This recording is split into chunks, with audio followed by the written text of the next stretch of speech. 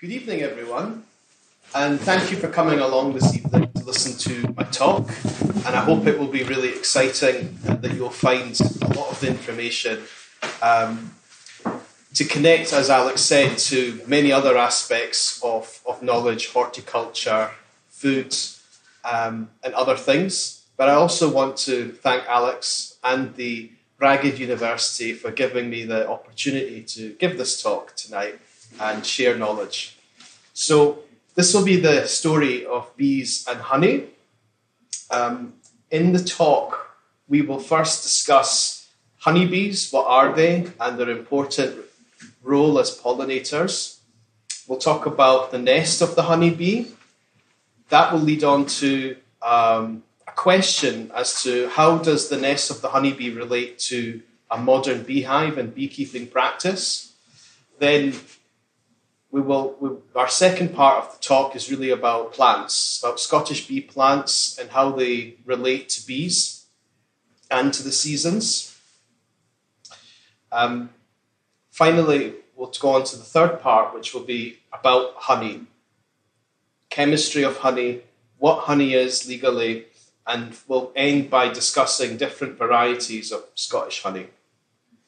So a little bit about myself. I've been keeping bees and been involved in beekeeping and apiculture for about 10 years now. I hold a number of qualifications. One of the most important is the Scottish Expert Bee Master, which is the highest qualification in Scotland for beekeeping, as well as qualifications to support teaching. I've also travelled quite extensively in Europe to learn what's known as honey sensory analysis, which is effectively the art of being a honey sommelier.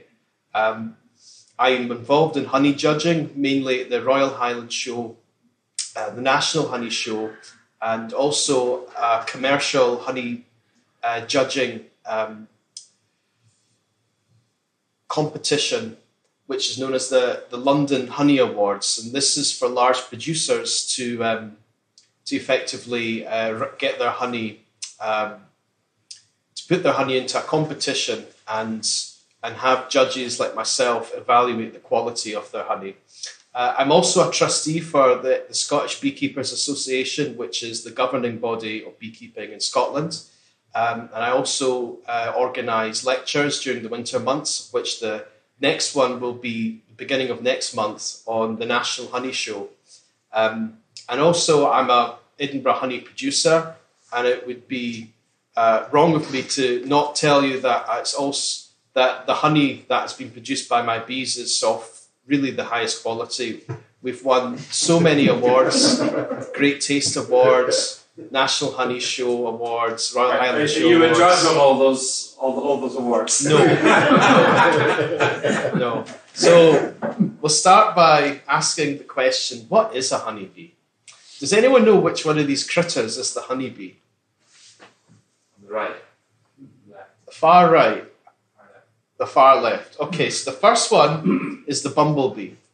Okay, now a lot of people before they even keep honeybees don't know the difference between some of the basic types of bees. So this is not a daft question to ask. Bumblebees are really hardy. They're larger, they're really hairy, and they have a really deep hum when they fly. Bumblebees are more because they're so. What you'll notice about the bumblebee is about dawn time, they'll start flying and you'll see them in the morning. You'll also see them up to sunset as well as during the day. That's something that the bumblebee is able to do. This is maybe not the best of friends, but the wasp is an important pollinator, and it's quite strikingly yellow. Now, this third one that looks very much like a wasp, but is darker, is in fact a honeybee. Honeybees have the back of the body is called the abdomen. It's got quite a classic banded coloration on the back, and depending on the coloration between the black bands, you can usually determine the subspecies of the honeybee itself, or the race of the honeybee. One thing I would also should mention as well is there are a whole host of critters known as solitary bees, and they are quite antisocial. And unfortunately, because of that, not as much is known about them as the critters that are at the top, which are all social animals. The bumblebee lives in a colony of about 500 individuals in the middle of summer. The wasp has several thousand individuals, or 500, or it depends on the species. Honeybees can go up to 50,000 in the middle of summer. Solitary bees, they live alone and they can pollinate specific flowers, and many flowers have a special relationship with solitary bees and are very dependent on them. So they're really important for pollination, and a lot of the chemicals used in the environment disproportionately affects them. And that's because they're basically not living in a community where poisons and toxins can be shared and diluted. And so if they get a big smack of weed killer or something, it's going to cause more harm than it does to larger animals. In what way do the solitary bees look different? There's a whole variety. So this is a leafcutter bee, and it's doing some leaf cutting at the moment. Then there's other varieties that have different colours. Some have a chocolatey colour to them. Some have a different shape. Some are not as hairy. But one thing one thing I'd like you to notice at this point is that apart from the wasp, all of these bees are hairy. And that's important. So a bit more about honeybees. I mentioned that they're social insects. The honeybee of Scotland and of Europe is known as the Western honeybee. That's our species. And it's distributed across Europe, Western Asia, and also Africa, the northern part of Africa. There are 3 castes of the honeybee: the queen, the drone, and the worker. They overwinter together as a colony with about 10,000 individuals. Now that's what makes honeybees special. There's no other social insect that does that flying social insect. The wasps all die out except the queen. The same with the bumblebees. The solitary bees die out and they leave an egg to hatch in spring. The honeybees go together as a society through winter. And the other really special thing about this species is that honeybees are really single-minded when they're foraging flowers. And this makes their pollination really effective in comparison to other species. They live also in nature. Back in the days when there was large forests in Britain, the home of the honeybee is actually in a cavity in an old tree. And that's why you'll tend to find them in old chimneys, or they'll actually swarm into chimneys. The problem that we have in general in Scotland is a lack, not of trees, but a lack of old trees. A lot of old trees have been cut down by councils and because they're a health and safety risk. And unfortunately, those are the ones we should be keeping because they have the cavities in them that woodpeckers can live in, birds can live in, and bees can live in. And that's what's supposed to happen. So that's one of the issues we have. So the only way that you'll see honeybees, apart from the odd feral colony that's in an old building or in a place, managed to find a safe place to stay, most honeybees that exist in Scotland only exist because people keep them. That's how bad the situation is. Now, I mentioned that the colony of honeybees go through winter together as about 10,000 individuals. So how do they do that? So honeybees actually they're able to withstand the cold really well. They can go down to -30 without many issues. And the reason they can do that is because of honey.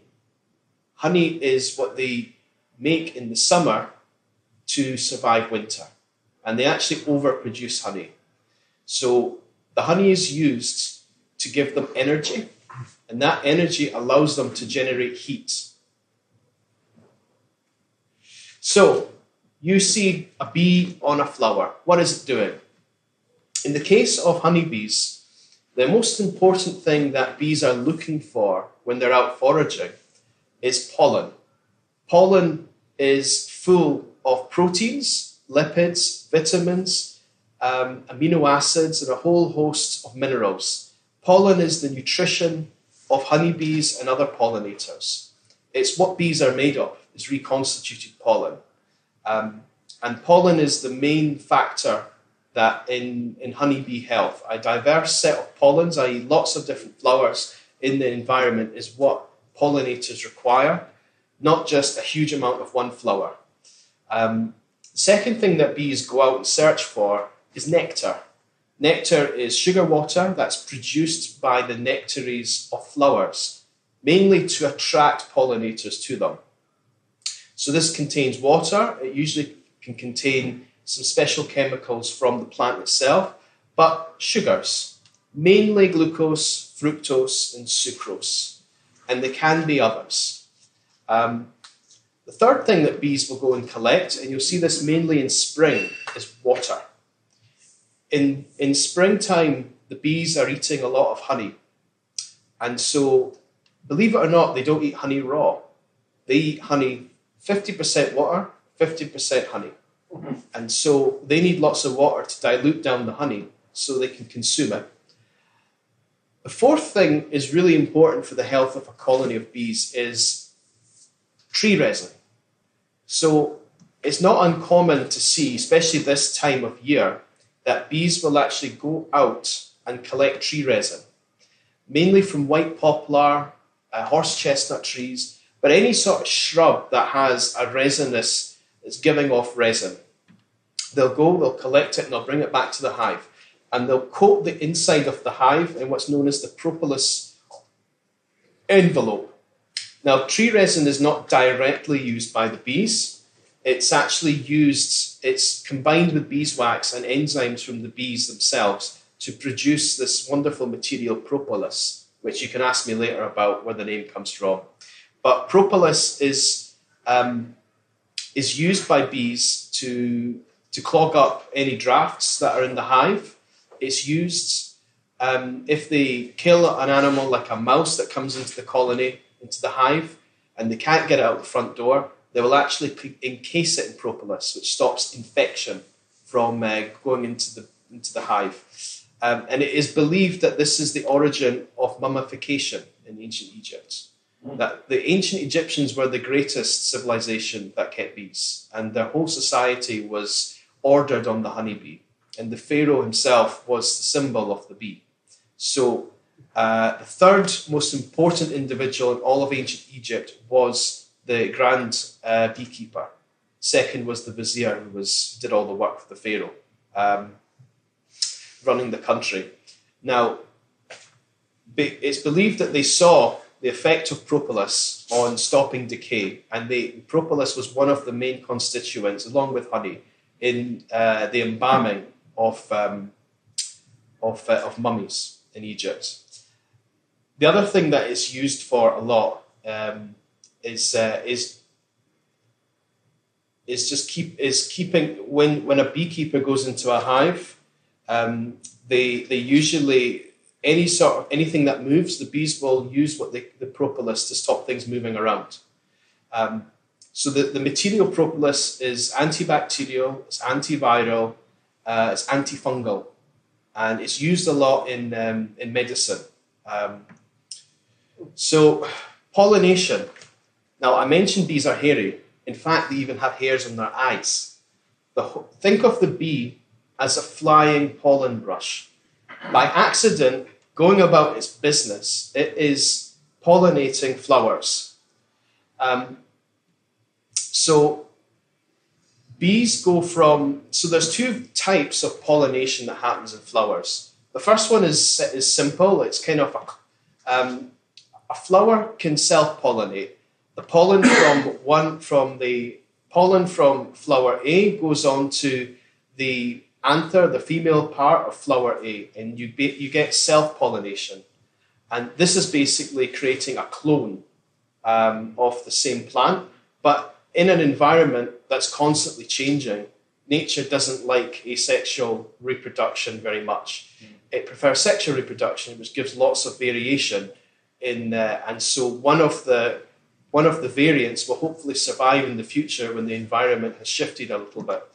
And that's achieved by pollen from flower A going to the female part, the anther of flower B of the same species, but different plant. So how is that done? We know it's done by wind. You get a lot of plants are wind pollinated, like wheat crops, wheat and barley. It's wheat pollinated. And they produce tons and tons of pollen, and just by random events in the wind, they become pollinated. Or you can do it in a more targeted fashion using a pollinator. And so the pollinator gets pollen, and it gets nectar out of this, and the plant gets highly efficient pollination.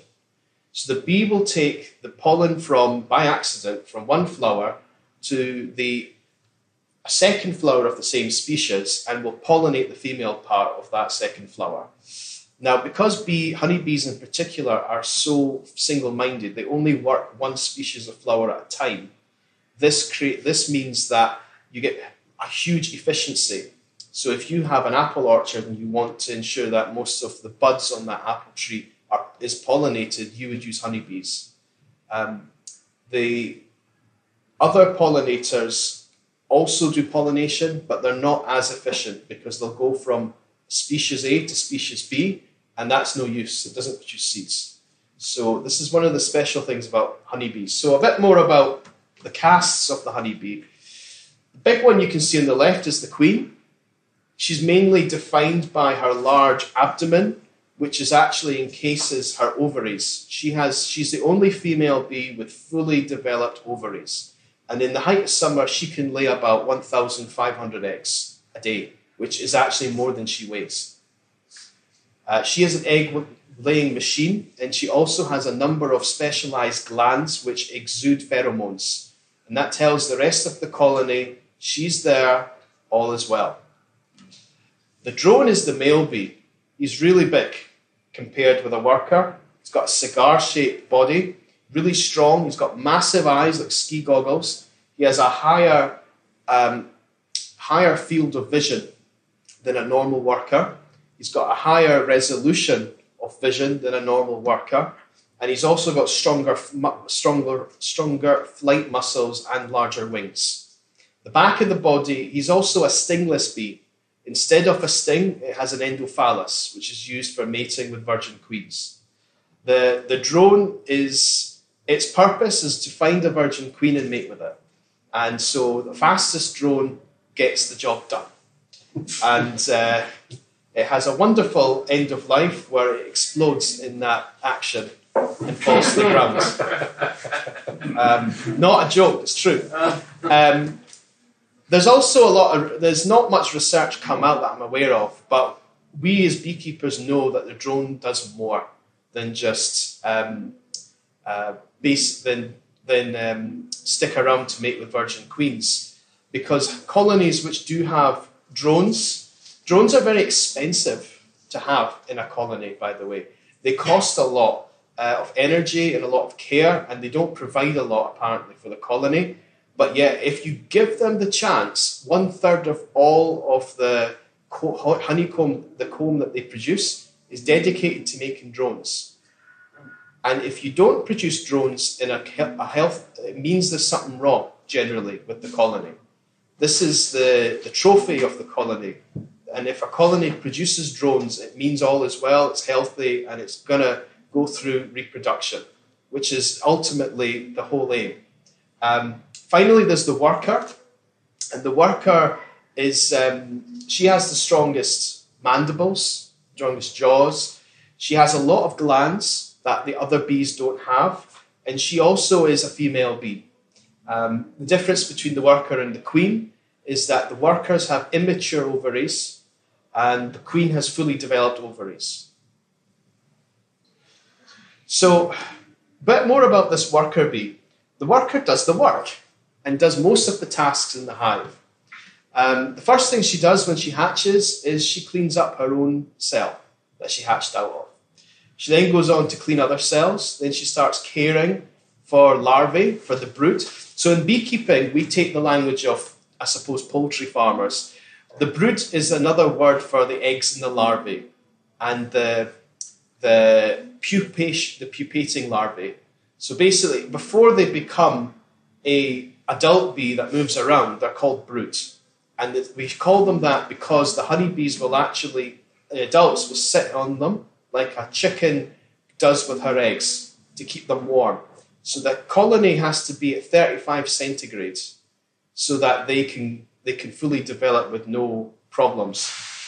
So the worker does a number of tasks, from caring for the broods, looking after the queen, cleaning the queen. They'll then go on to produce beeswax. Yeah. Is it right that they're the same size throughout that? Like they're Yes. born adult size? That's right. Yeah, that's right. So because they're insects, and you get ecdysis, which is basically the same process by which lizards and snakes go through. They do 6 molts when they pupate, and when they come out of that, they're in their final form, final Pokemon form, and they don't get any bigger after that point. So they start producing beeswax, and then eventually they'll do duties like ripening honey, creating honey from nectar. They'll do things like cooling the hive, guarding the hive. So the first 3 weeks of a worker's life is in the hive, and we call these the hive bees. They also, and there is a meaning behind why they do these tasks at different stages, and you can ask me that at the end. So the first 3 weeks is in the hive, and the last 3 weeks of their life is out with the hive, foraging. Now, a queen will live for about, in captivity, it can be up to 7 years.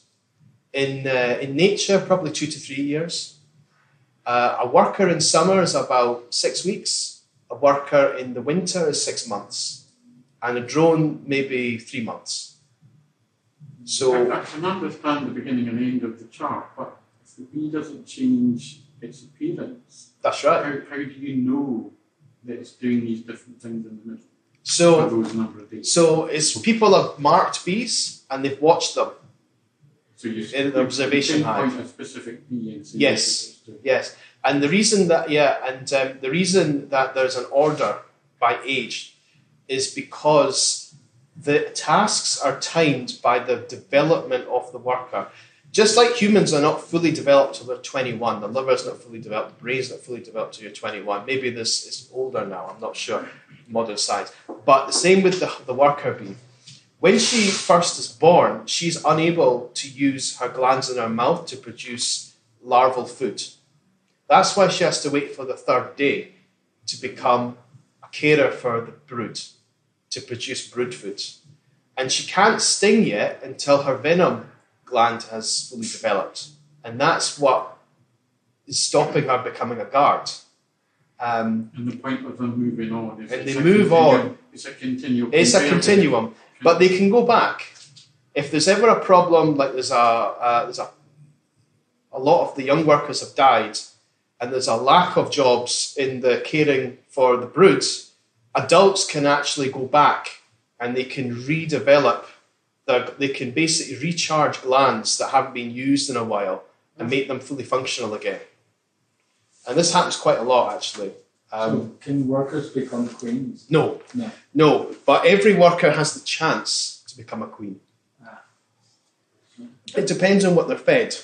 You are what you eat. The queen is fed royal jelly all her life. And that's what makes her a queen.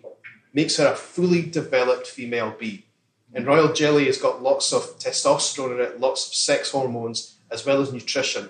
And that's what allows her ovaries to fully develop. However, the brood jelly, which is produced for larvae, they only get that for 3 days, and then they go on to a diet of honey and pollen. And so this is the main reason why. But also, we think there's pre-selection. Some eggs are chosen to be queens, and we don't know why. And we know that bees can determine certain DNA aspects of the eggs of before, and they choose an appropriate egg to become a queen.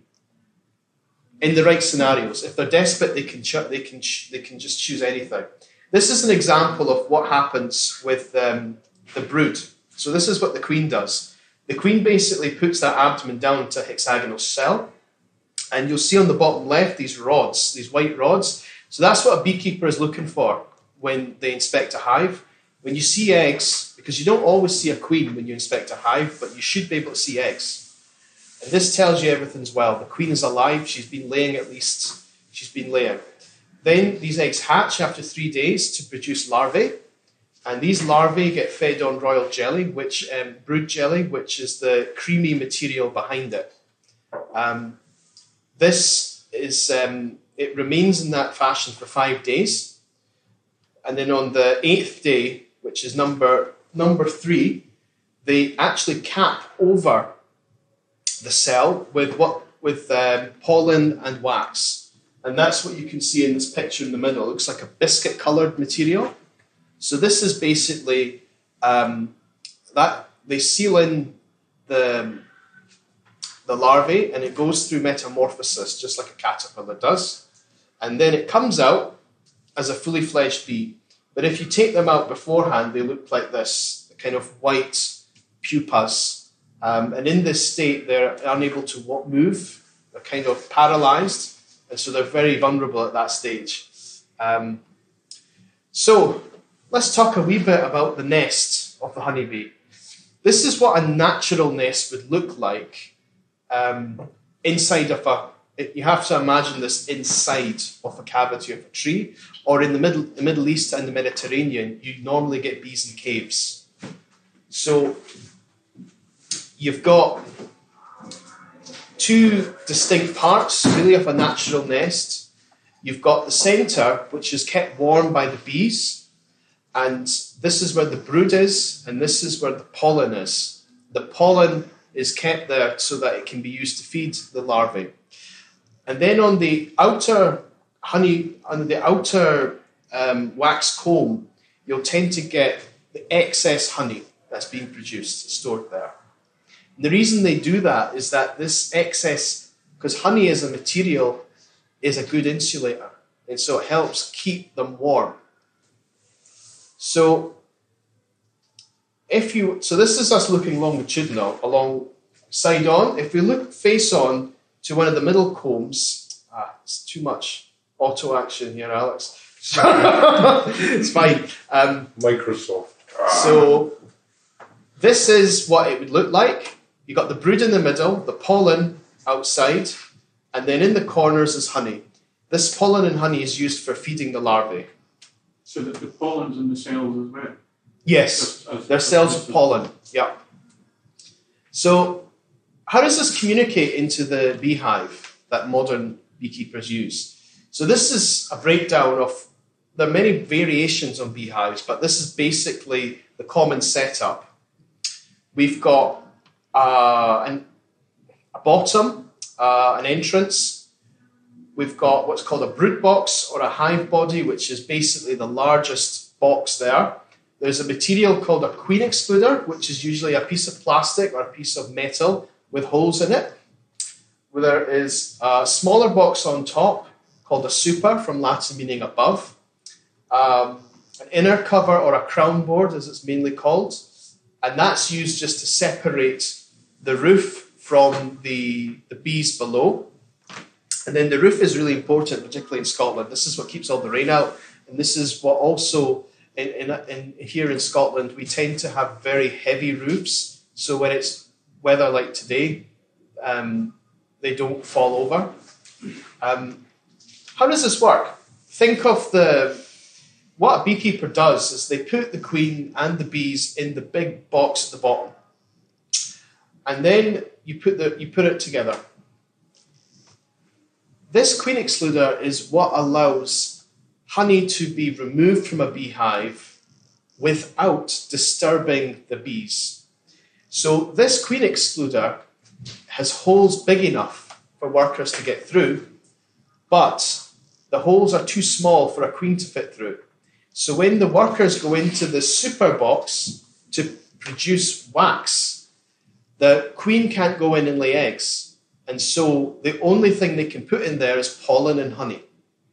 And so that allows the honey, excess honey, to be removed easily from a hive without disturbing the nest. Now, in the past, skepists, which is using wheat or straw to produce these kind of medieval hives, they would routinely kill the bees and take the honey.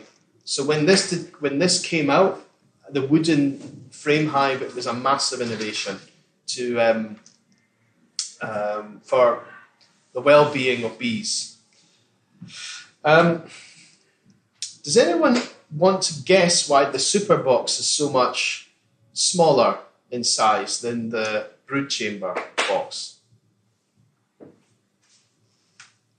Any guesses? Because that's just the ratio of extra honey they can produce. No. It's to do with weight. The super of honey will weigh about 12 kilos. Honey is really heavy.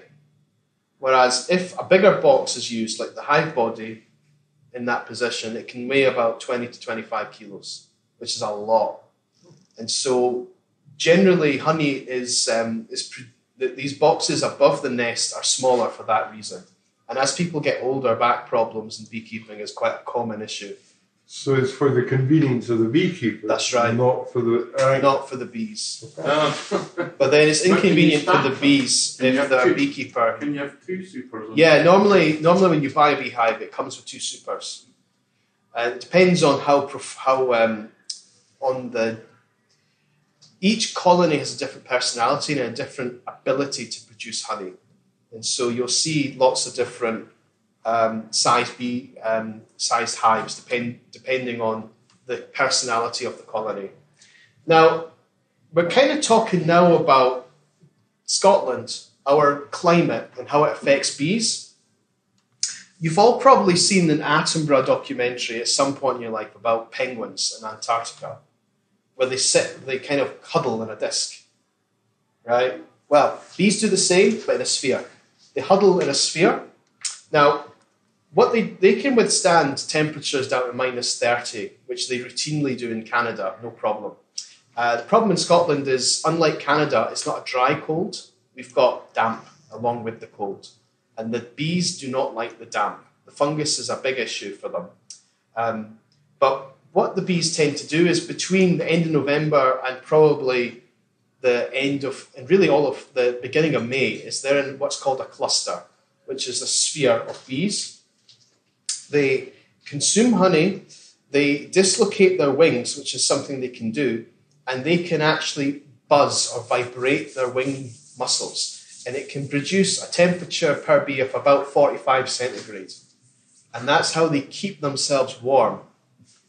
And they will do that. The ones on the edge will get cold, and then they'll go in to warm up, and they just keep doing that, and the queen is in the middle. So that's how the bees survive winter. Then we in Scotland tend to have a very short spring. So this year it was, and this is one of the unusual things about Scotland, is that compared with the south of England or Europe, we'll have flowers available in March, like dandelions, which are really important. Things like gorse, there you go, thank you for the hint. Gorse. But it's just too damn cold. The bees can't go out of the cluster, and they need about 15 degrees centigrade to comfortably fly. But some varieties are able to fly in colder weather. They're more adapted to the miserable climate of Scotland.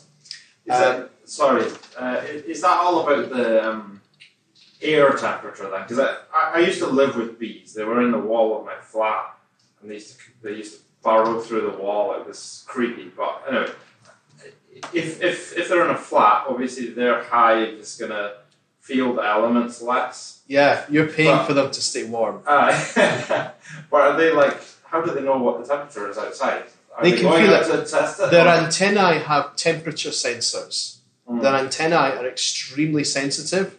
They have chemical sensors, gravitational sensors. They have thermal, humidity. They have a huge array of sensors on their antenna to determine a huge number of things. When the populations decreases, how does nature choose which ones live and which ones die? In what And- sense?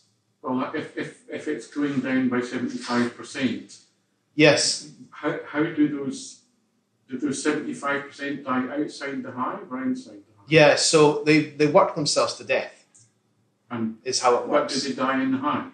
No, that's one of the remarkable things about bees is they try not to die in the hive. They do have there are bees that do undertaker duties, chuck out dead things, dead bees, but primarily they work themselves to death. They die out in the outside the hive, and that's deliberate because if they have a disease, they don't want it to spread in the hive. And they're very clean animals. And actually, apart from a laboratory, the most clean place on earth is in a beehive. So we have a very short spring, and it's really just April. So we can have flowers available for the bees to get to, which happened this year. Middle of April, the rapeseed flowers were out. There was all these flowers, but the bees didn't come out till about the first week of May. It was just so cold. And that's because we're a maritime climate. We're not like continental US or continental Europe. Our sea temperature is at its coldest in spring, in March and April, which makes the land cold. That also means that we get a really long Indian summer. So our summer goes really, in real terms, it's still summer. And maybe December, when it gets darker, is really when it starts to get below 10 centigrade. So we have a flow in the spring of May, flowers. June is a wild card. It's either okay, terrible, or somewhere in between. And the reason for that is there's an adaptation in plants where you get flowers in spring and flowers in summer, but there's a gap between them. That gap, there's not many flowers in Scotland that close the gap. One of them is white clover, which has disappeared almost because a lot of people don't like it on their lawn, so they cut it or they put weed killer on it. And that is one of the most important things you can do at home to keep bees and other pollinators alive, is there's very few flowers out there. Unless you're talking about non-natives, like lavender and other plants, and thyme and lots of these flowers which will bloom in June. But of the weeds, the natural things, most of them die out at the first week of June, excuse me. And then the proper, like the rosebury, willowherb and all the other summer flowers don't come out until the first or second week of July. So you can have 1 month of just not much food. So here's some of the examples of some of the important bee plants. Some are just producing pollen, and some are producing nectar and pollen. Goat willow is a really important tree. The amount of pollen this thing produces is incredible, and in my opinion, it defines the start of the beekeeping year. If you if you go and you see one of these trees in mid-April, the number of bees on it and queen bumblebees is unbelievable. This is the pollen which produces the first cohort of bees of the year. Then the hawthorn this year was a really good, and the honey from the hawthorn really flowed. In summer we get a lot. The rosebury willowherb is also a very important bee plant, and now the ivy has just come out. About 10% of it is in flower.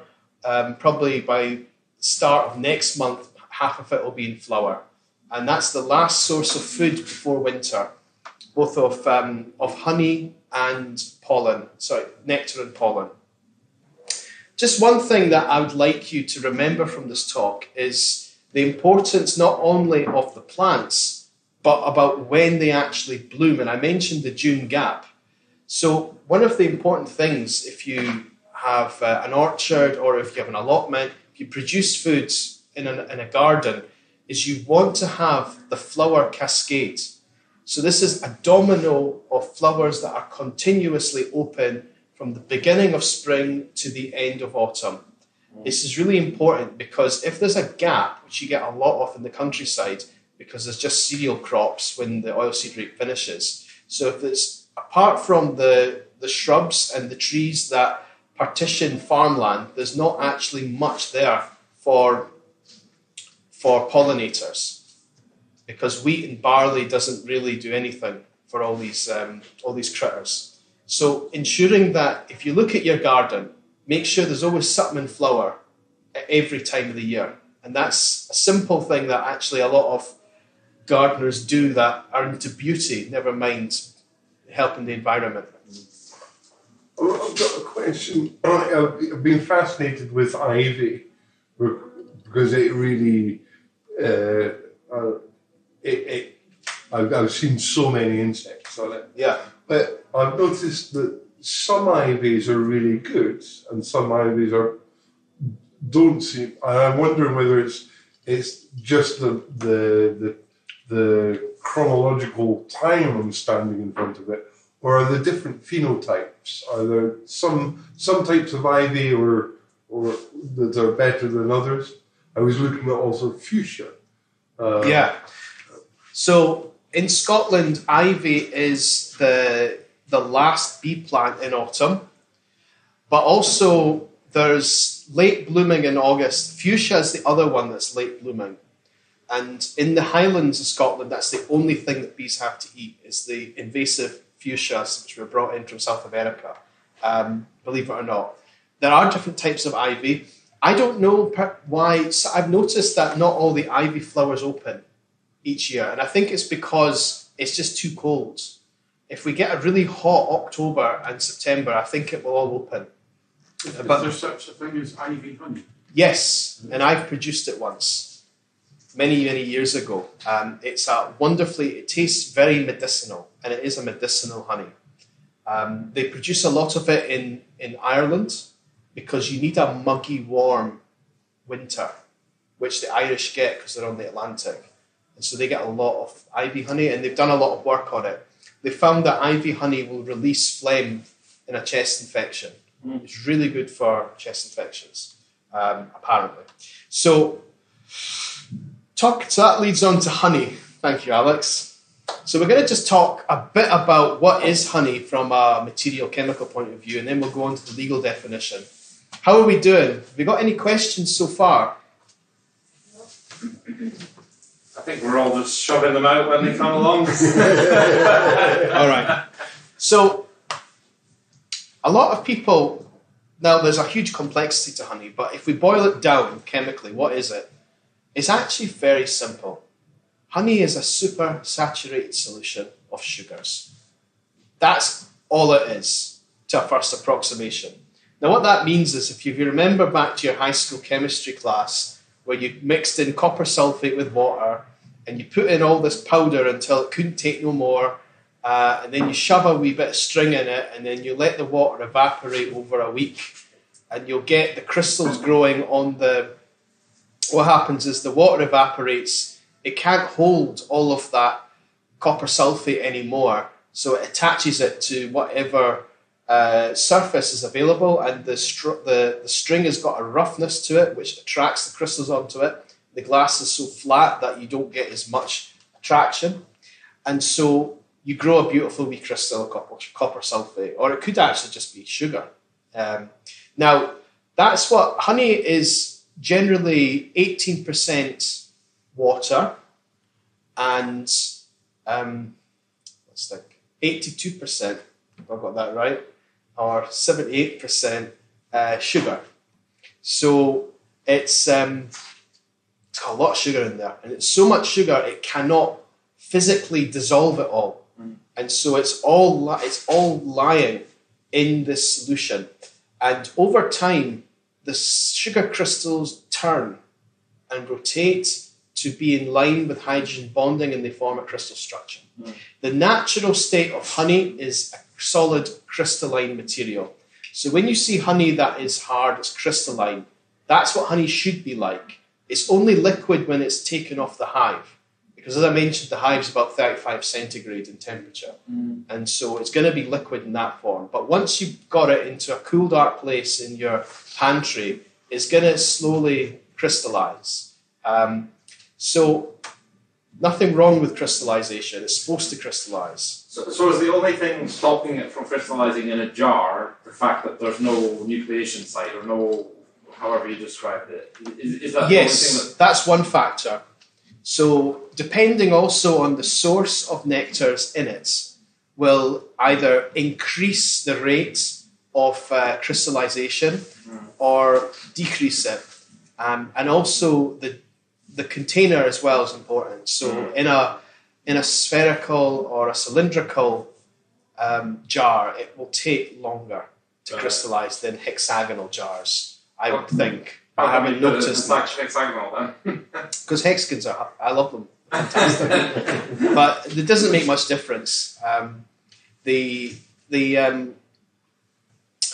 And some varieties of honey are actually served crystalline because they rapidly crystallize after 2 days. So it's impossible to actually sell it in liquid form.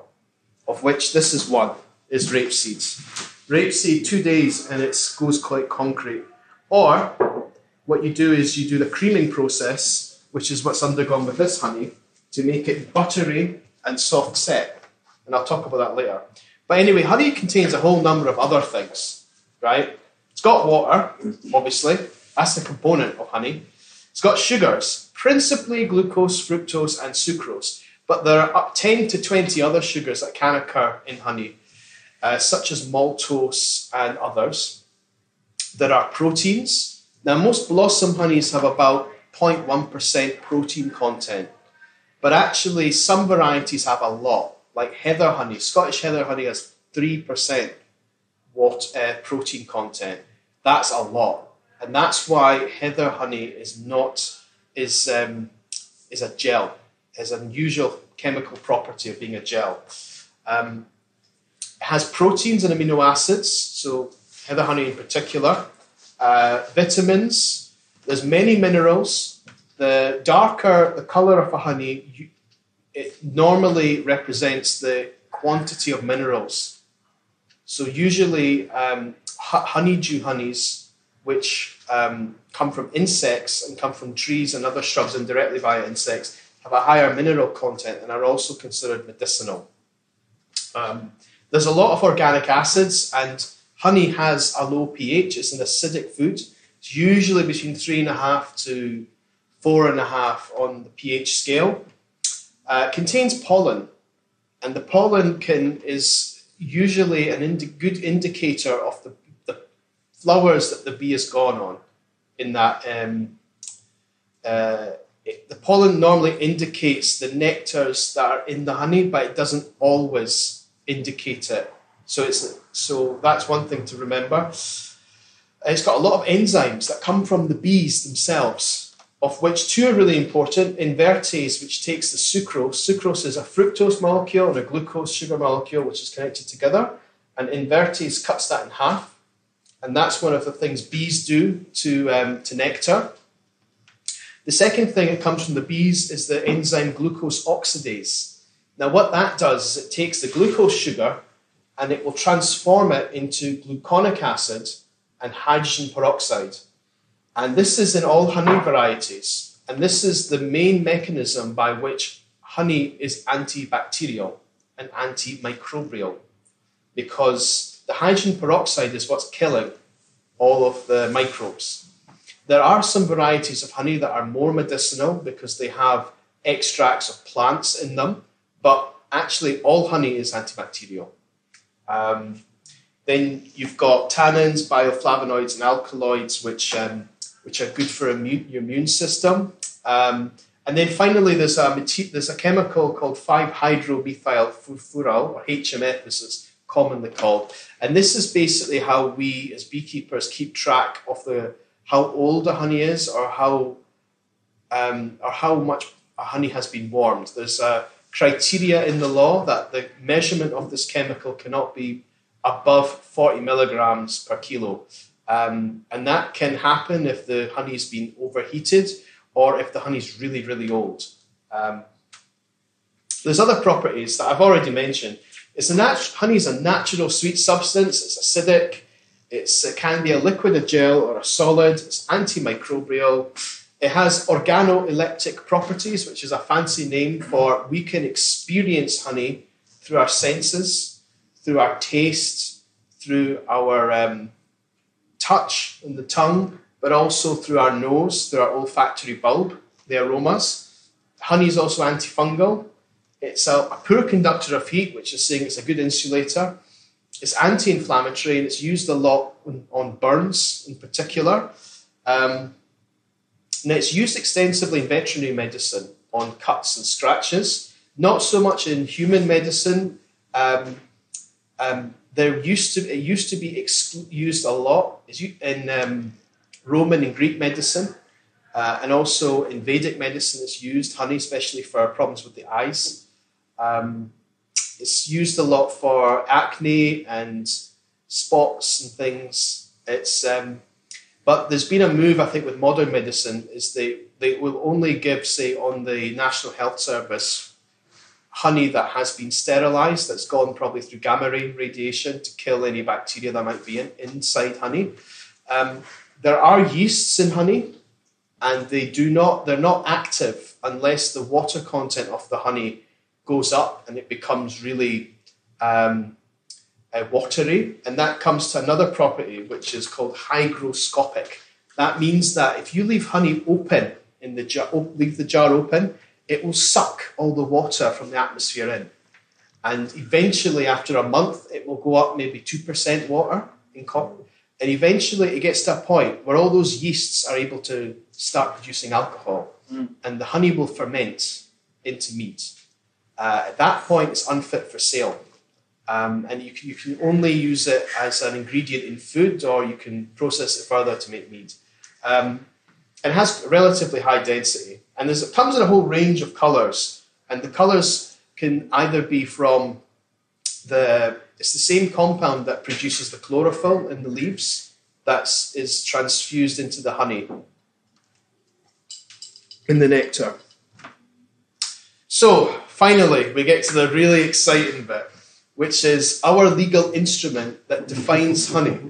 This is the Honey Regulations Scotland 2015. So I'll just read this out because I think this is really important.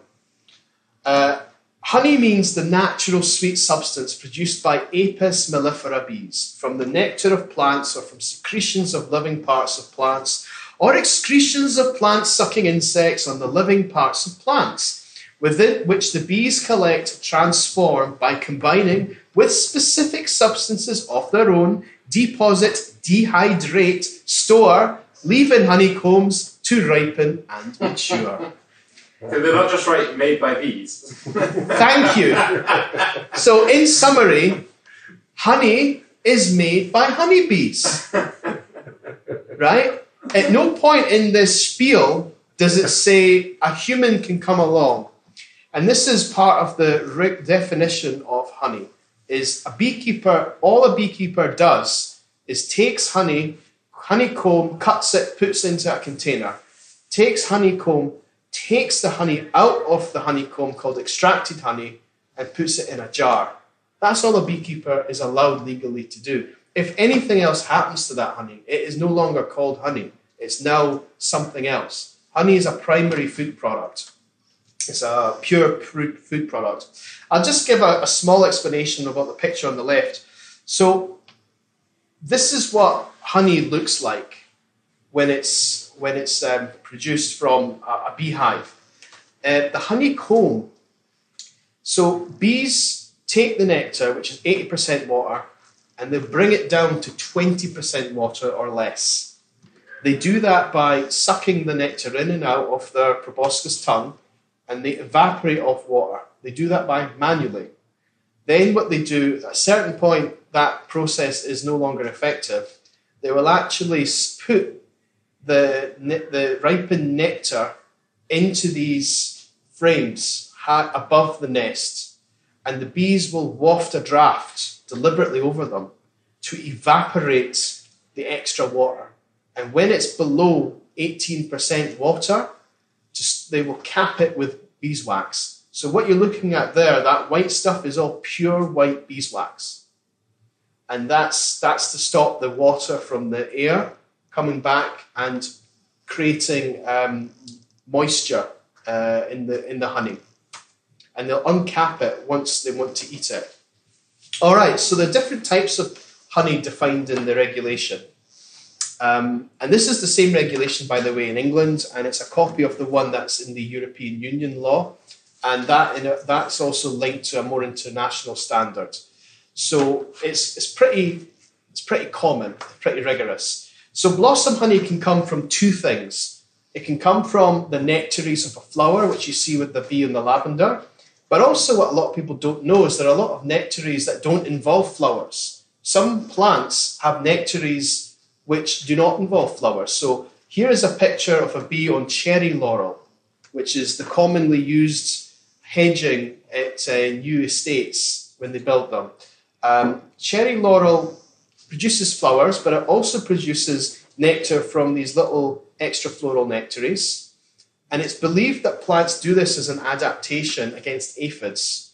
They give a wee bit of nectar to bring the ants up, and the ants come and eat the aphids and stop the plant being predated on.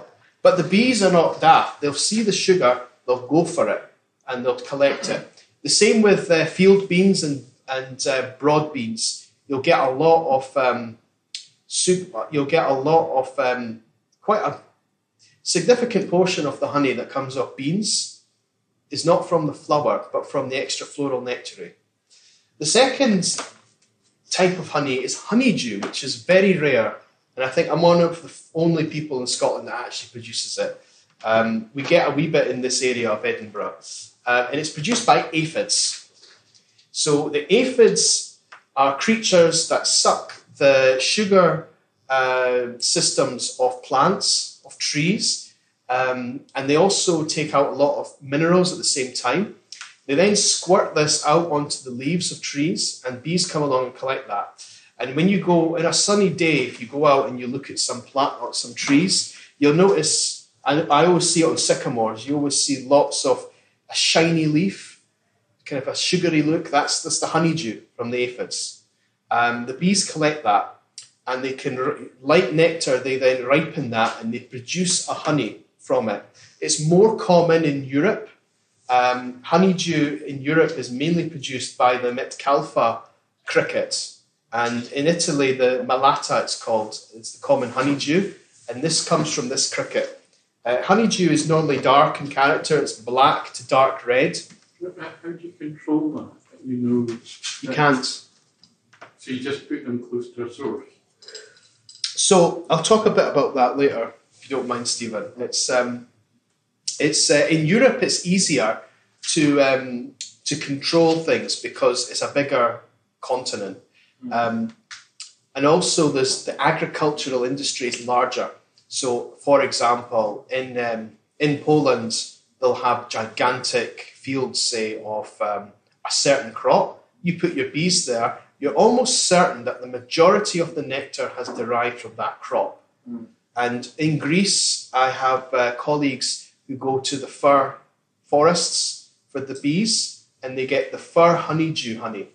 There's nothing there but fir trees. We don't really have that. We have pockets of forests, and there's not a big enough. It's hard to control, and that is a problem, but it's also an advantage, which I'll explain. There's comb honey. Is another way to sell honey. A full frame like that can be between 1 and 3 kilos in weight. Normally it's sold in half-pound containers, which I have the yellow clover in half-pound containers. So this is the common way honeycomb is sold today. But also in the past, in particular in 1950s and 1960s, there was a tradition of using 1 pound square sections, and also what are called Ross rounds, which are basically the same 1 pound in weight honeycomb. Now, I have to also give you an account of the problems that we're having as a global, in the global beekeeping community. Honey, there's such a thing called food crime, which is when people are selling food that is mislabeled, for example. Of the food crimes and of adulterated foods, the first number one adulterated product in the world is milk. Second is olive oil, and third is honey. Now, we had the Scottish Beekeepers Association had Professor Norberto Garcia from Buenos Aires University do a study for us, because he is the chair of economics in the economics working group of the beekeeping council called Apamondia. And his subject is honey fraud.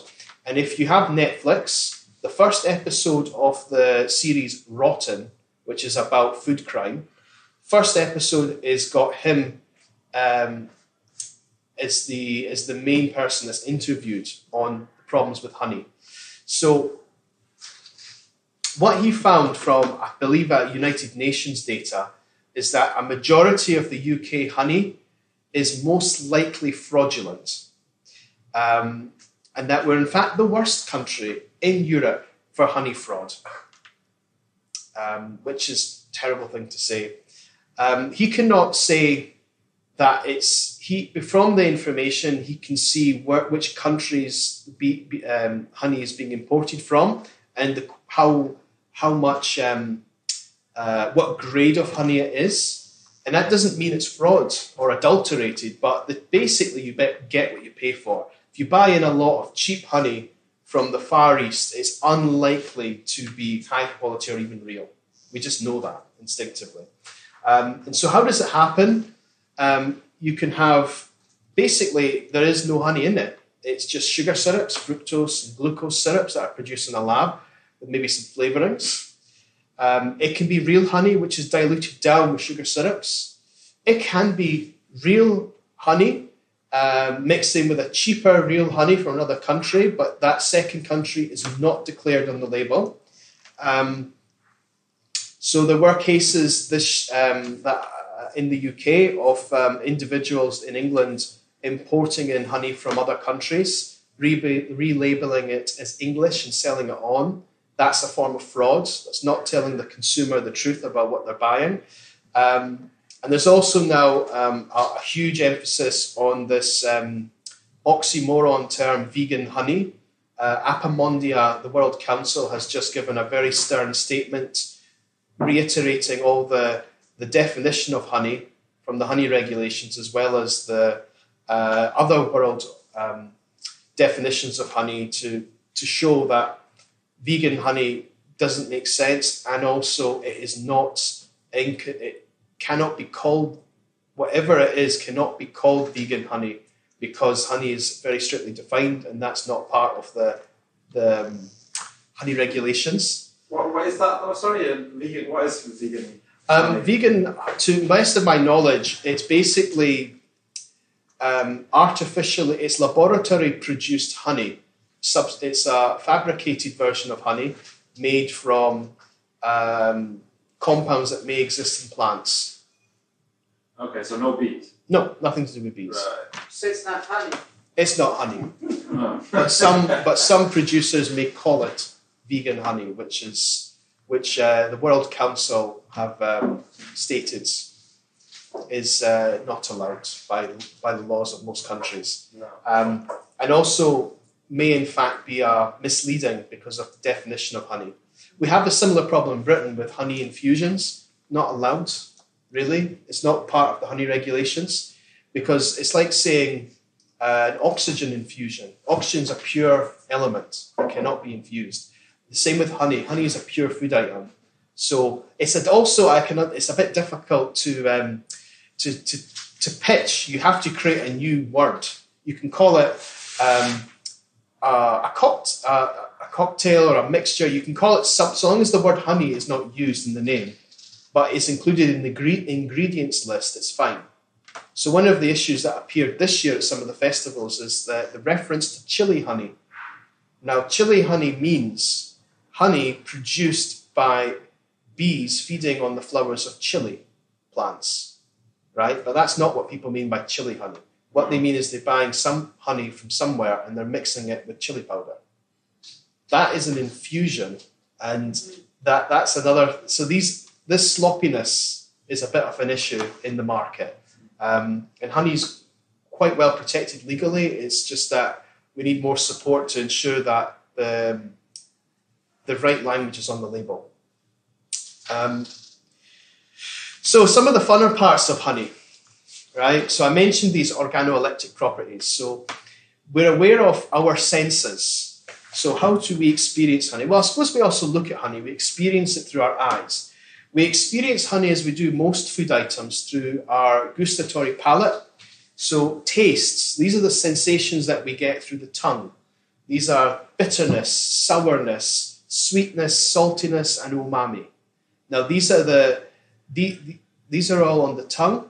You then have aromas and odors. Odors are through the nose, smelling a honey and getting a waft of the chemicals that are in honey. And aromas are generally those which come via interaction with the saliva in your mouth and or chemical reactions with saliva in your mouth. So that's when you smell something, it seems to, the experience is usually similar to how it tastes. Now I'm using that word wrongly. You taste with your tongue, but the aromas and the odors are actually detected at the olfactory bulb behind the nose.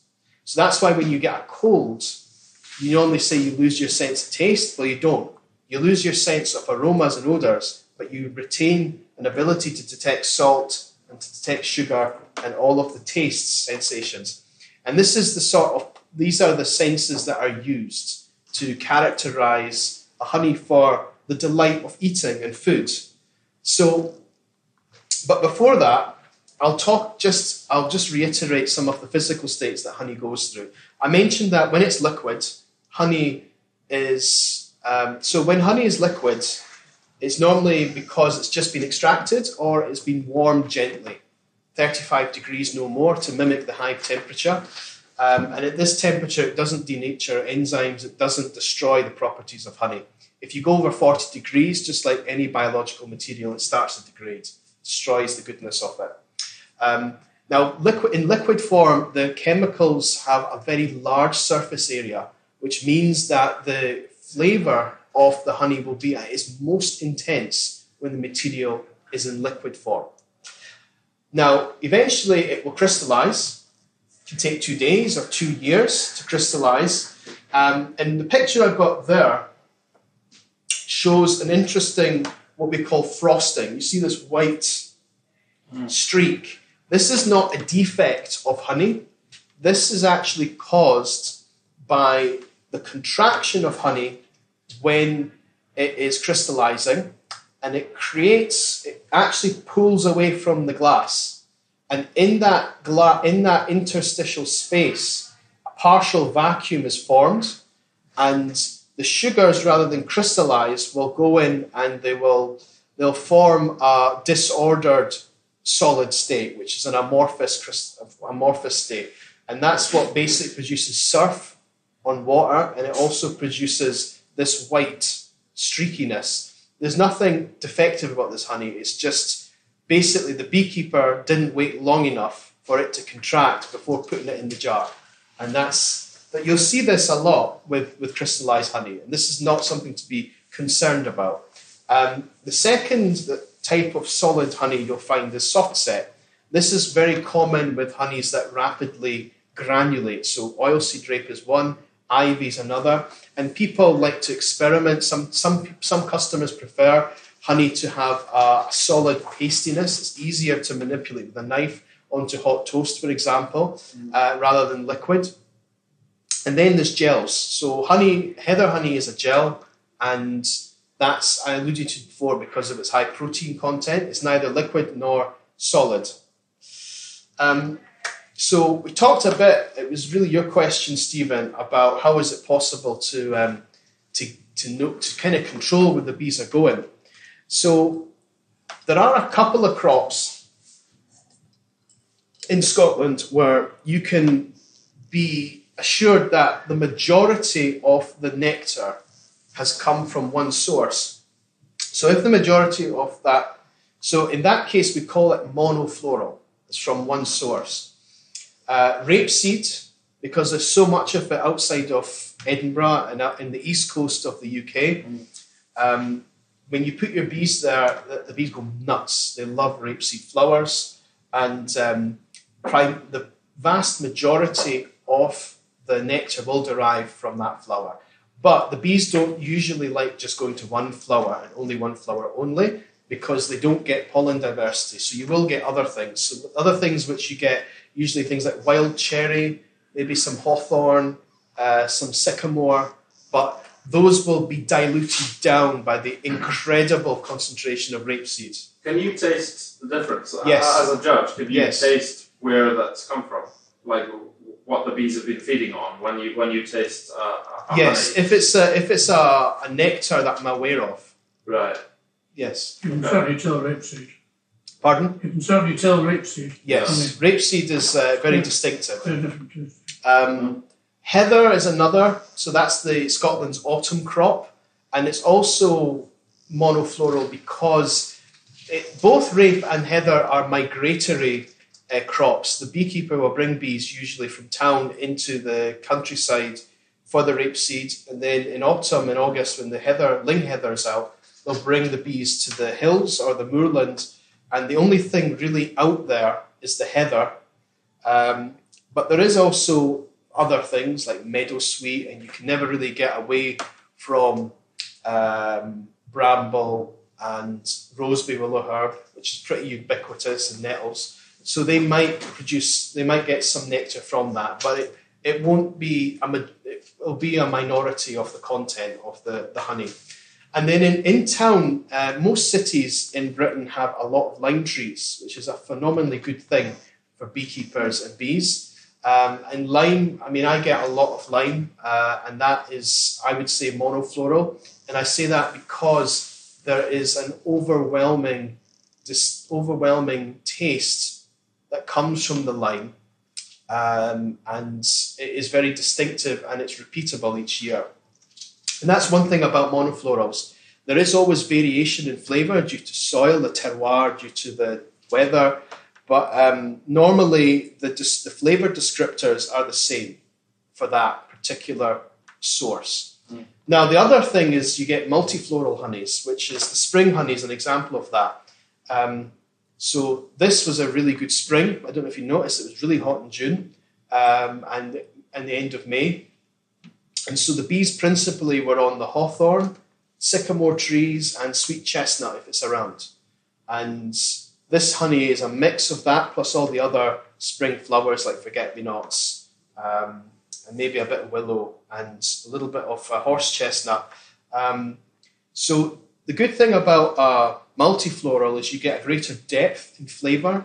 You get a longer flavour profile if you're lucky. You can get a better taste experience usually from a multifloral because you have lots of different notes in there that you might not get from a single source of nectar.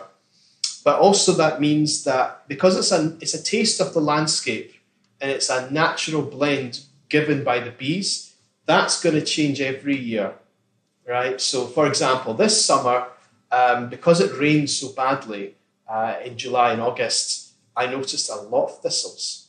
So I think this year the honey will be representative of a lot of thistles that we didn't have last year. So spring multifloral. So spring multifloral has distinct taste of hawthorn, which is right at the beginning.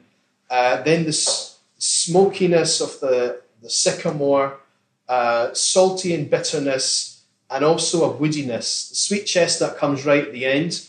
And if you haven't tasted Italian sweet chestnut honey, you need to get a jar of it. It tastes like burnt sweet chestnut. Imagine chestnuts, but slightly burnt and then filled with loads of sugar. That's basically what sweet chestnut honey tastes like.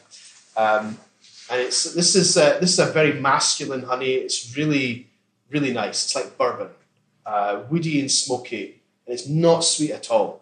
And we got a lot of awards for this. We got 2 stars at the Great Taste Awards, which means top 10% of honeys in the awards. This is another 2-star we got. This is the Summer Blossom, same apiaries, just different time of year.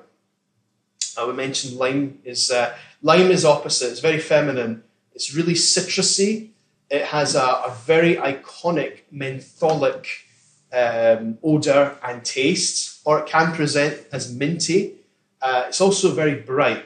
And also the colour of the honey gives it away, because you might not be able to see it, but when you examine lime honey, there should be a slight tinge of green to the colour, and also when it's solidified. Rapeseed is generally a pure white or slightly grey off-white colour. It's a really, really confectionery sweet honey. Tastes as if you've just consumed icing sugar. It's refreshing, and this comes from the fact that the crystals in it are being creamed to be very small. So when you put it on your tongue, the first thing that happens is these crystals start dissolving and they suck the heat out of your tongue.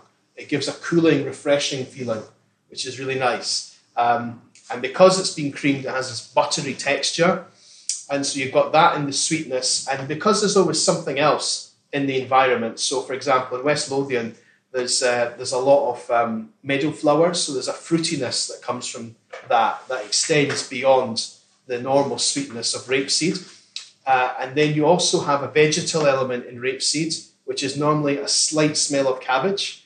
And I would say that we have in Scotland probably some of the best rapeseeds in the world. If you taste some of the stuff from mainland Europe, it can be quite overpowering, whereas this is very delicate.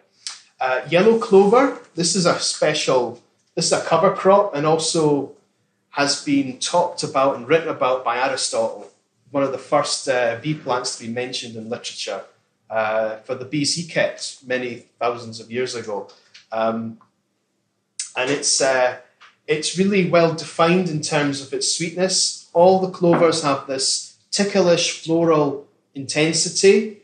They're sweet, but in particular, yellow clover has a strong aroma of cinnamon, which makes it particularly nice.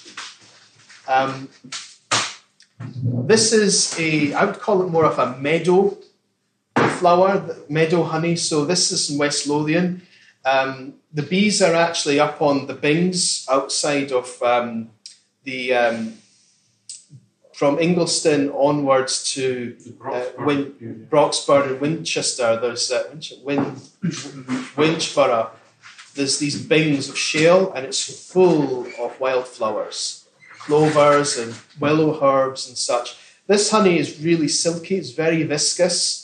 It has a very delicate floral element. It has the clover taste, but it's much diluted, probably because there's a lot of roseberry willow herb. Roseberry willow herb is almost transparent as a honey. And Actually, most people in Scotland call roseberry willow herb fire. I thought that was the Americans. No, it's not. All right, we call it roseberry willow herb in the beekeeping community, or just willow herb. And so it has a very delicate floral element, and it's sweet. But I think what makes this one special is the silky, dry. It's a very dry honey. It's 16% water. It's very low. It's almost like North African honey. You don't get that. That's because that year was a phenomenally hot year.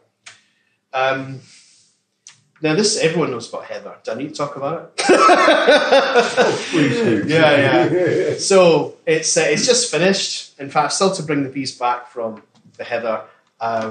Heather is really sweet, but it's usually not observable because it's got a floral element, and it's got this really strong kind of caramel woody aroma, which is what's characteristic about a good heather honey.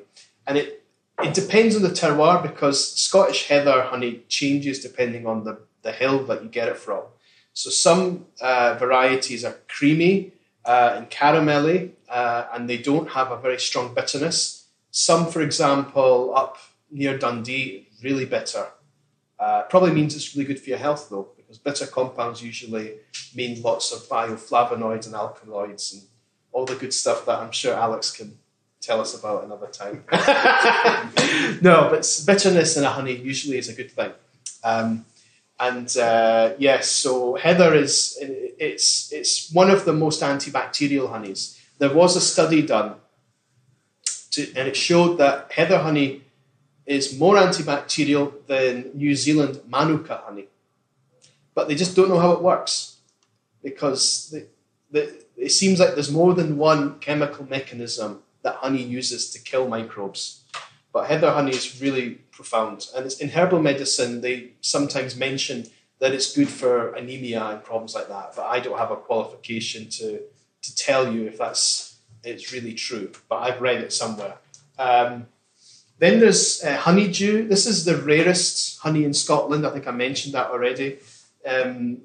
It's a very, imagine it's the sticky toffee pudding of the honey world. Oh. It's really treacly. It's got a lovely citrusy backdrop from lime, and it's got it's got a slight piney wood note in it as well. It's really great with ice cream. It's great with tarts, and it's great with any sort of any cake. It's really a wonderful honey. So, if you like the idea of honey and perhaps tasting honey, I'm actually conducting a honey tasting experience at St James Centre on the 19th of October. It's at the Bonnie and Wild restaurant, which is it's really a complex of restaurants which are run by Scottish chefs or people inspired by Scottish food. So come along. It's on Eventbrite, and will be on my website as well, which is simplyhoney.co. You can just ask me after. I will be running another beekeeping course soon. So if you're interested in doing a 3-day beekeeping course, let me know, send me an email. And we can also visit one of my apiaries. We might not be able to do any inspections together at this end of the season. However, we can look into doing some inspections next year. And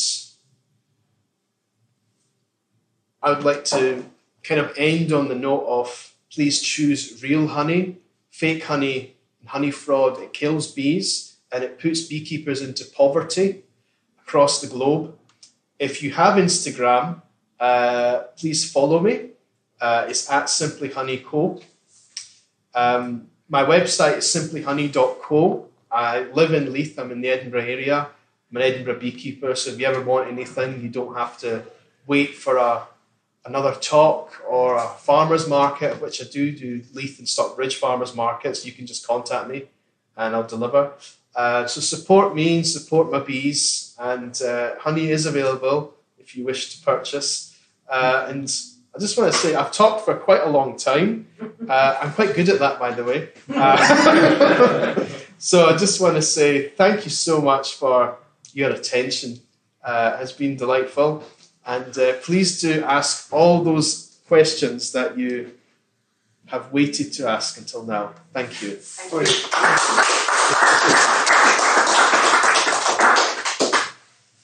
You've made me really, really hungry. So is there an easy way to spot like dodgy honey? Just don't buy cheap crap. Yes. Normally, I mean, it's not. Normally, best thing is to buy from a local beekeeper. That's always the best thing. Not being able to do that, the honey has to say where it's from. On the reverse side of a normal jar of honey, it should tell you if it's a blend. Blends may contain honey from abroad, which so normally it may say a blend of EU and non-EU honeys is quite common on a lot of jars of honey.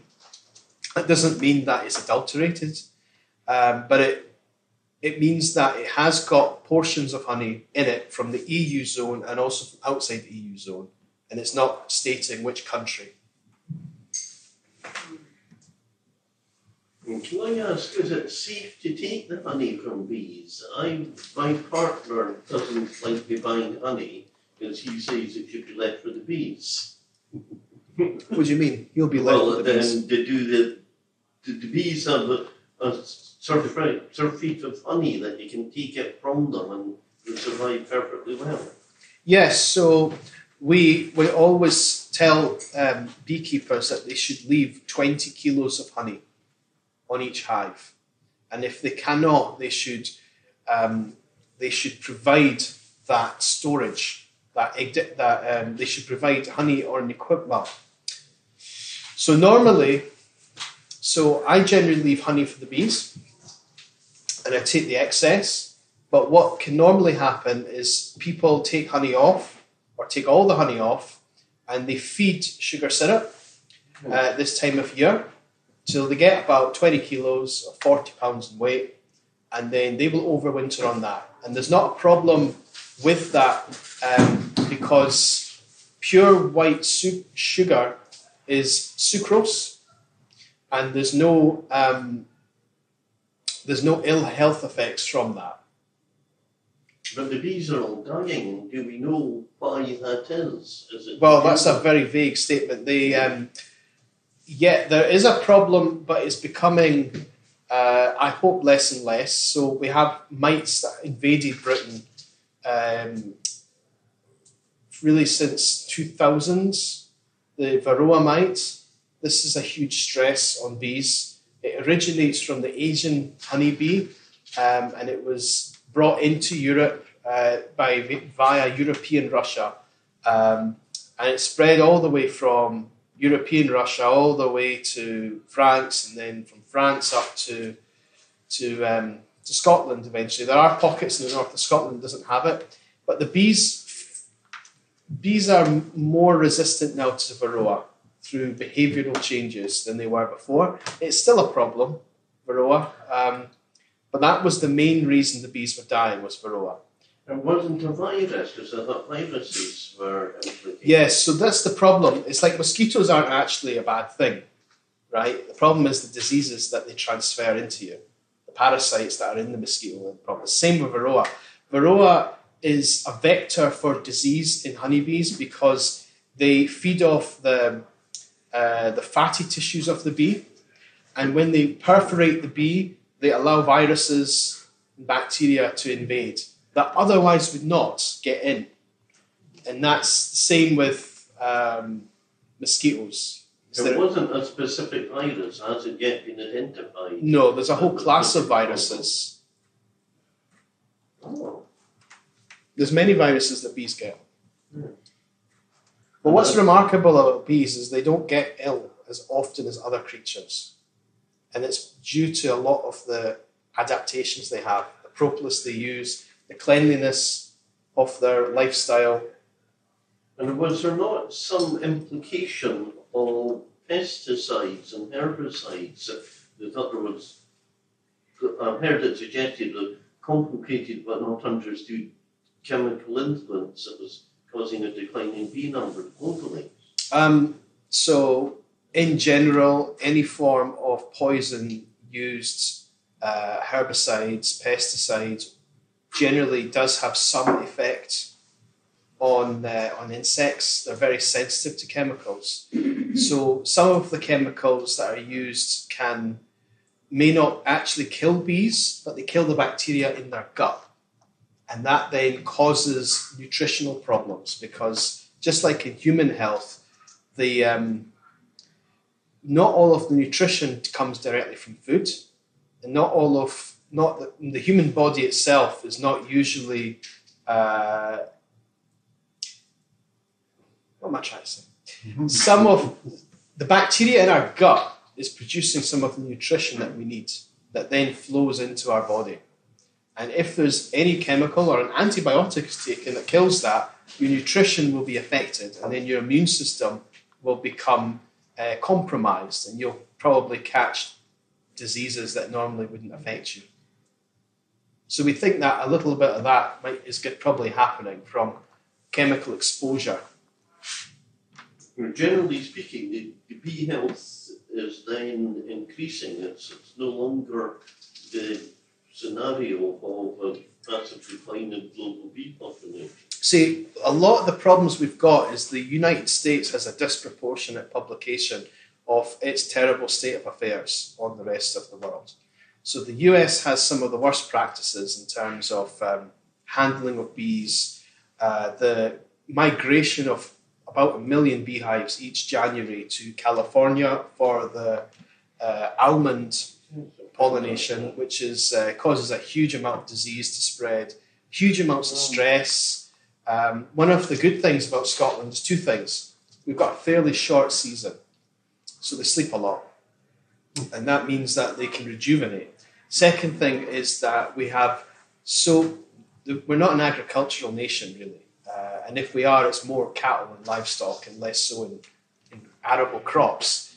And that's a great thing because places like Edinburgh, cities, craigs and heads of rock, these are inconveniences for farmers. These are inconveniences for people who build houses. So that's why they're filled with weeds. And these oases in the landscape are the places where the bees are going, because they're not interested in what you've just purchased from the plant shop. In America, they've reclassified some products as non-vegan, and it includes almonds, and almond because milk. there's too much bee involved in it. So almonds are almost like 95% dependent on honeybees. Yeah.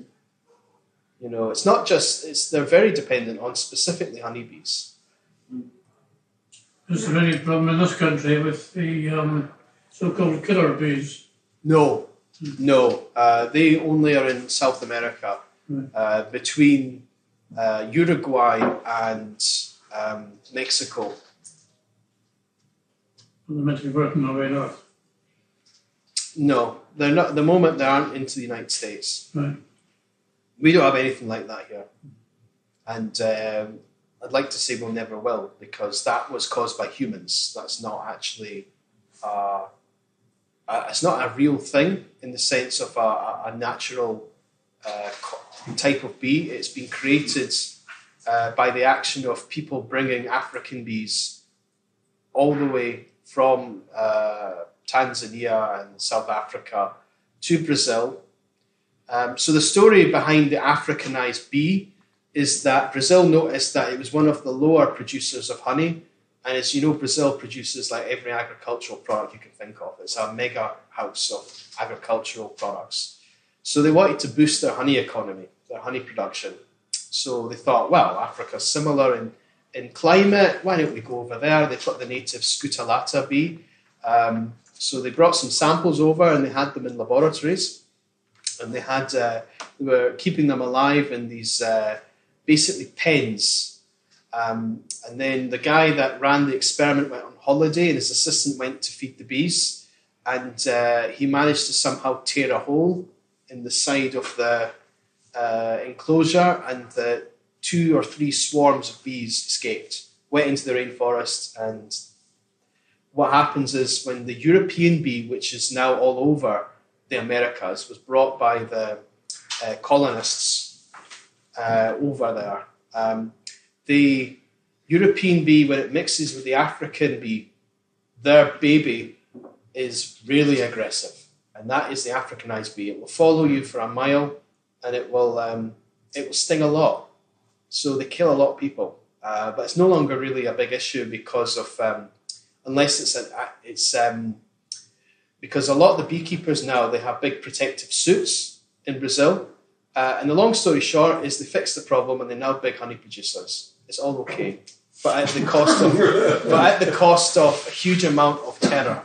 One of the oddest stories I heard was from America, and it was a beekeeper, his bees had started to produce blue honey. You heard this story? Yeah. And the problem was that they'd all invaded the local antifreeze factory, because the antifreeze had the sugar in it. And they were sort of, because this was easily available and it was easier to get it than to get the flower nectar and things. And he brought it all back, and I think he'd experimented to see, was this going to be toxic or not? And it was highly, highly toxic. Yeah, antifreeze. There's not many in terms of toxicity. There is only one honey that I'm aware of which is toxic, which is Rhododendron ponticuum from eastern Turkey. This is the mad honey that you might hear on the news. So when Alexander the Great's army invaded the area, they closed up all the wells and they left jars of this honey around, and the army all got ill. Maybe some even died. So it's mad honey does exist. We don't have any of this type of rhododendron in my as far as I'm aware, in the UK. But most honey varieties are fine. I don't think I've heard of a toxic honey. But I'm sure the taste would be incredibly bitter or incredibly awful. So I mean, it would give you a hint. I think the colour was a clue. The colour, yeah. Something wrong. You get a variety of colours. You can get purple. Kazoo honey from the States is purple. If we're thinking about, so I do like to eat honey, and I like to think about how I can support bees. Mm-hmm. So planting, what would you advise to put in your garden, right? Or how can we help honeybees? So, what first thing you can do is just, if you got a piece of the garden that you can just leave to go fallow, that's the best thing you can do. Let the weeds grow, because nature knows what should be there. It will also end up creating a habitat whereby bumblebees, because they usually live underneath a hedge in the soil, you'll get stuff actually nesting there. So two other things you can do is let your dandelions grow on your lawn, let the clovers grow on your lawn. Lawns are basically a big waste of space that no one's getting any support out of, plus you have to cut it down all the time. What a silly idea, right? So the clover is important in June. June flowers, early spring flowers, and late autumn flowers. If you grow fuchsias for this time of year, if you grow things like Cataniaster, bees love those plants, even though they've got the tiniest flowers you can imagine. They love thyme and lavender, and that's a great thing to plant for June. Generally, they like blue flowers because they don't see in reds. They only see blue, and they see green, and they see ultraviolet. So you'll find that they're always on blue flowers. Early spring flowers are important, like crocus. Because the more pollen available in spring, the more chance they've got of surviving and starting up. Oh, they love borage, love Phacelia. Borage is a pub for bees because their nectar is constantly overfilled with nectar and recharge.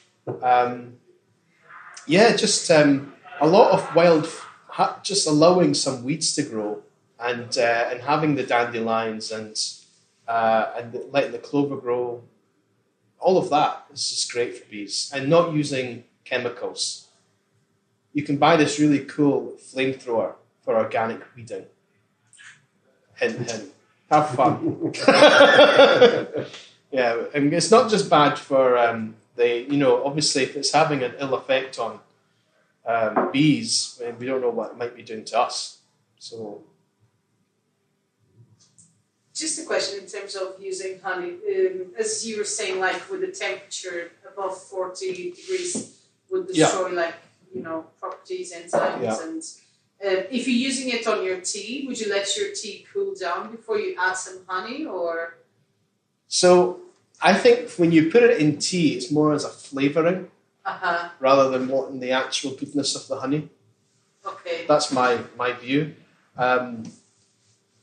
Obviously, keep it below 40 degrees if you wanted to have it for a medicinal use. Yeah. I just tend to take a teaspoon raw, or have it, especially if it's a good honey, you want it, it's just a teaspoon, But yeah, that's it. You're doing it for a different thing there when you put it in tea. You are probably killing some of the goodness. And in general, I'd say that like any seasonal product, honey also has a best before date, which is usually 2 years, 3 years after it was produced. And that's because all the goodness does start to decay away eventually. So although they did find honey that was safe to eat from ancient Egypt in the tombs of the pharaohs, doesn't mean that it's nutritious. Honey will always remain safe to eat if it's kept in a closed jar, but it doesn't mean it's nutritious eventually. It'll go black with all this HMF compound that is produced when the sugars start to break down. Tell us about the honeys you brought. Yeah, so We'll put the link on. Yeah. So what I've got, I'm gonna buy one of these at least. the last 2 honeydews I've got. Yeah, I'm keeping it in my hand now. So what we have is starting from here. This is West Lothian. This is rapeseed, and it's also got other flowers in it too, like wild cherry. It's really sweet and it's fruity. This is the West Lothian sour blossom. It's the very viscous, really silky honey. It's slightly floral. It's just it's great. Say if you want to put it on yogurts and things like that. This is the lime honey. This is really citrusy, really mentholic, minty. This is the spring multifloral from this year. It's the kind of the bourbon-esque taste, woody and smoky, salty. This is the treacle, what do we call it? Honeydew. The honeydew. Sticky toffee pudding of the honey world. This is heather honey from Pendland Hills. So it's got a really nice caramel taste, and it's got a nice bitter end note from the Pentlands. And this is from not mine, but it's from a beekeeper in Glasgow. It's a really floral honey. So it's like eating flowers. Really wonderful, because in Glasgow they don't have many trees.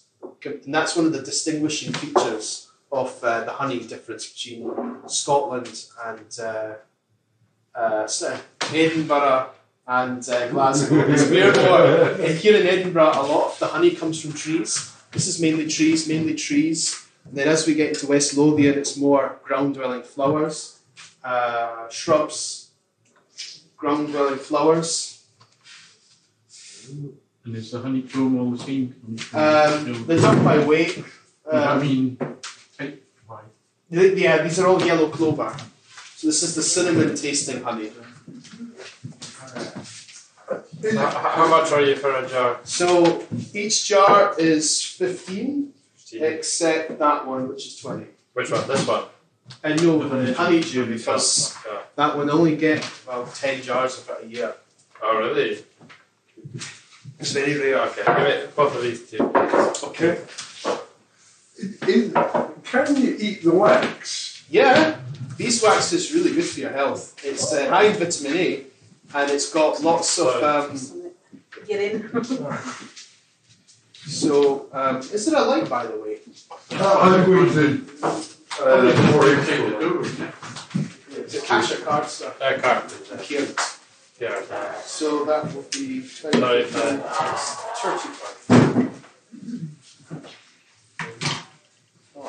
What did you get? The heather one and?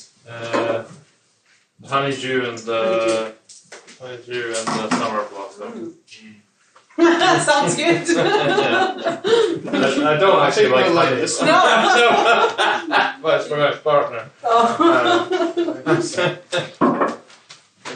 Maybe I'll like this one. Take a cue. Okay. Thank you very much. It was very interesting. Greg. I'm giving a presentation in a week if you want to come to my one. Yeah, what's that one? A week today. It's about I built a house. Yeah, I saw that. Awesome. Is it here as well? It's here as well. University. Yeah, a week today. There's only one Same time. Today. Yeah, come, everyone come. Oh. We'll have to now. See you then, everyone. See ya. Yeah, Which one is the line one? this is the line one. Okay.